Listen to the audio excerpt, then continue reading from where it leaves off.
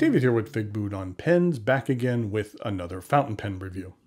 Today I have not one, but two pens being offered on a soon-to-be closing Kickstarter campaign by ēnsso, made from a material that is new to them, which is ebonite. And the names of the pen, appropriately enough, are the Japanese Ebonite Fountain Pens.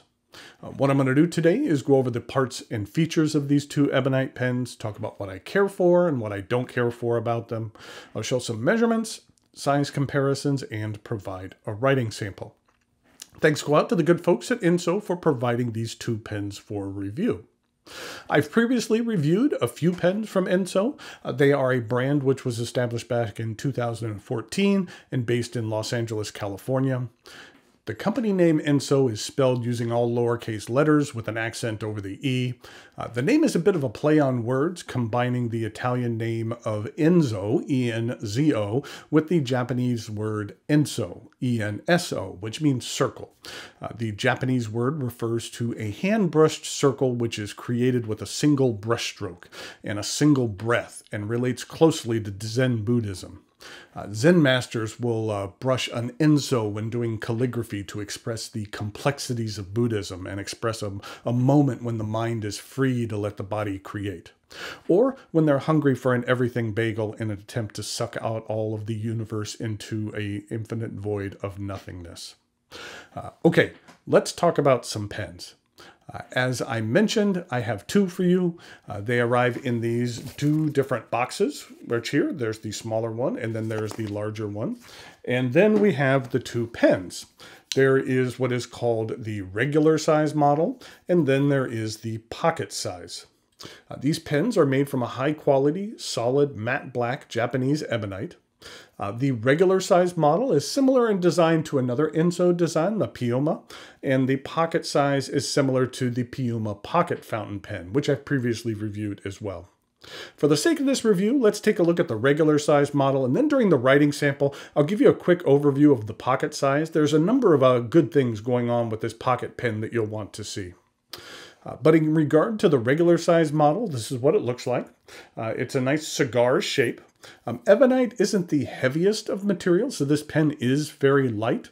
While it is light, it still feels like it's made of quality materials, which just happen to not weigh that much. Let's take a look at the top of the cap. It is rounded. This is a clipless design, and the pen overall has a nice cigar shape, as I said. There's no exterior branding on this pen at all. I wish that wasn't the case. I've said this before, but I feel that every pen should have something to identify it. I can understand not wanting to have exterior engraving or bands or things like that in order to preserve a sleek look to the overall design, but I feel that there are enough other places where you can sneak in some branding, and I feel that that's important. I mean, years from now, if someone finds this pen, there's nothing to really identify it with. And if you're creating a product, I don't feel it's a good idea to create a nameless, faceless product that's tough to identify. There needs to be something to identify your product to build your brand. The transition from the cap to the barrel is very smooth. And then the barrel is straight for a bit until it tapers down at the end. And like the top of the cap, it comes to a rounded point. The cap twists off with a single rotation, and underneath we have a number 6 box stainless steel nib with black lacquered finish. I think it was a good decision to go with the black nib for this pen. I feel it matches the overall aesthetics of the pen well. This nib is available in extra fine, fine, medium, or broad. There's also the option to upgrade to a titanium nib at an additional cost, but those nibs don't have the black lacquering. They kind of have more of the traditional titanium nib, almost kind of stonewashed look to them. And here's a look at the plastic feed. The section begins with a ridge and then angles up until you reach a minimal set of threads and a stair step up to the remainder of the barrel. For me personally, this section is a really good size for me. The thickness is great, and the section itself is long enough that my grip doesn't spill over to the threads or the transition to the barrel. It feels very nice in the hand. The cap kind of posts. It will stay on there, but I wouldn't say that it was the most secure. In addition, the cap kind of has a minimal point of contact with the barrel, so if you tap it, it kind of easily becomes dislodged. I know it's hard to see here, but when it's posted, the cap is a bit cockeyed as well. If I recall, the metal Piuma pens aren't postable, so my thinking is that this pen isn't necessarily designed to be posted, but the cap just kind of does by the nature of the design and the material.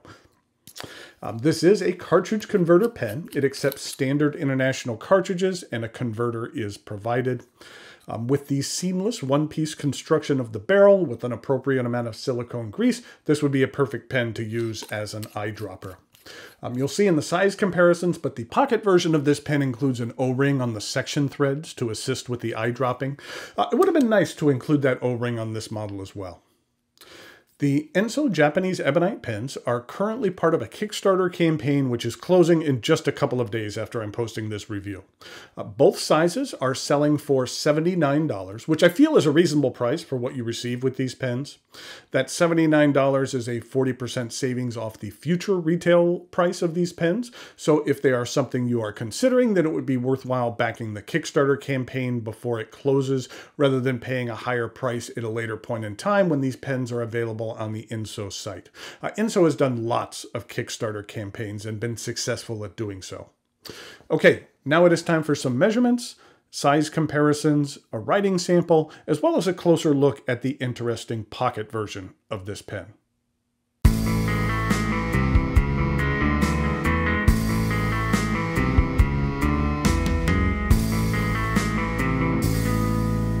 Here we go with some size comparisons for the ēnsso Japanese Ebonite Fountain Pen. That is the regular size, and then here is the pocket size. We'll take a closer look at that in just a second. In regard to a couple of other pens, here it is with an ēnsso Italia, and then here it is with an ēnsso Piuma. And then in regard to a couple of other pens, here it is with a Conklin All-American and a Lamy All-Star. And then finally, here it is with a Pilot Metropolitan. In regard to some pocket-sized pens, here it is with a Pocket Piuma, and that is in the brass. And then here it is with a TWSBI Mini. Here it is with a Kaweco Skyline Sport. And then something brand new from Shown Design, which is their small Ultim pen, otherwise known as Smultum. This will be something that I review here in the very near future, but that's what it looks like in comparison to the ēnsso.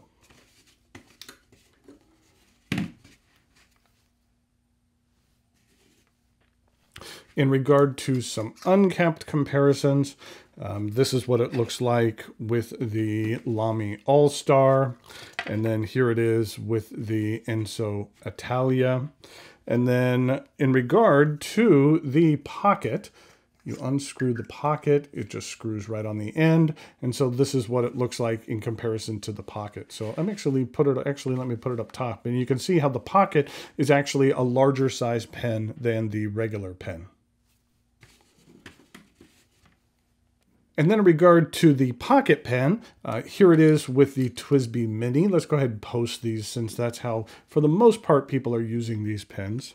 And then here it is with the Kaweco Skyline Sport. And then finally, here it is with that Shown Design Small Ultim, or Smultum as it will be known. It's very comparable in size to the ēnsso.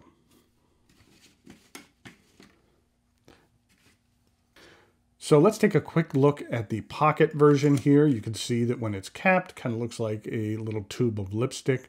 It has some threads on the back. I kind of like the fact that the rounded edge kind of helps hide the threads a little bit. Exposed threads on the back are always kind of something that bugged me a little bit. You can see here that it is rather short on its own. It does accept standard international short cartridges, and then there's that O-ring in here, so this is something that's perfect to eyedropper. In fact, let's go ahead and eyedropper this now. And sometimes it takes a little while for a pen, once you've eyedroppered it, to actually kind of flow through. So let's eyedropper this, and then we could use it in the writing sample. This is just an eyedropper that I had right here. And let's go ahead. That's way too much ink. That's not going to fit in here, but let's at least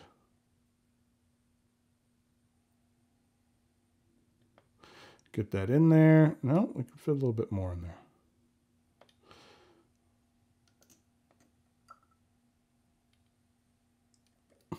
There we go. I think that'll be good.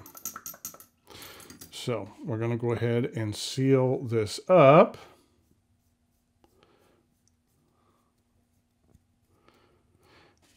And then we'll see if that's right for us in just a minute.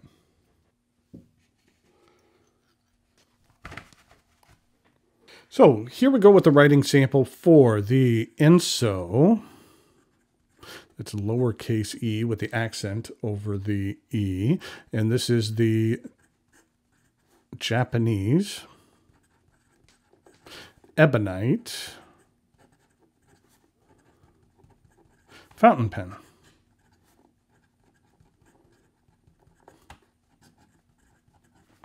Now, I'm just guessing on this nib. One of my annoyances is that Bock, for the most part, doesn't put their nib size on the nib, or they don't stamp it on there. And this, there was no marking on the box, so I'm guessing that this is a fine. That's my guess on this particular nib. And the ink that we're using is one of my favorite blue-black inks, which is Diamine 1864. Blue-black.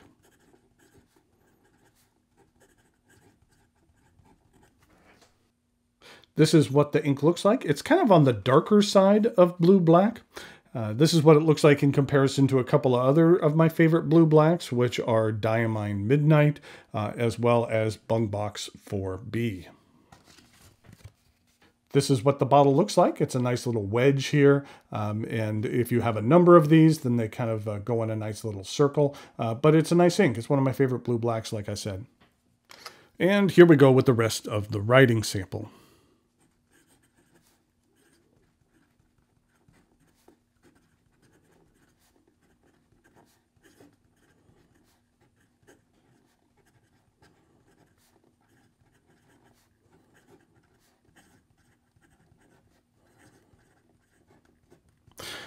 I find that this Bock nib flows really nice. You're not going to get a lot of line variation. You can get a little bit out of here if you press it a little bit hard.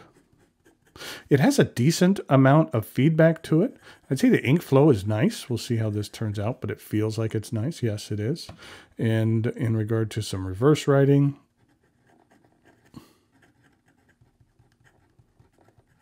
it's slightly scratchy, but it gets the job done. And then in regard to some fast writing,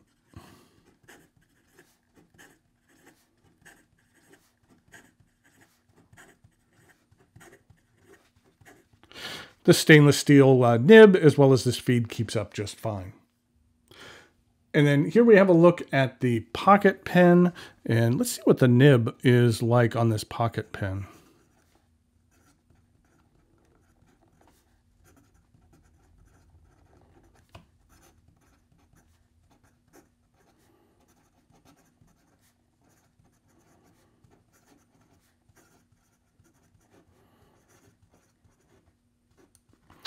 Maybe a medium, maybe it's a fine, I'm not quite sure. Maybe it's kind of on the medium fine size, but the nib writes very nicely.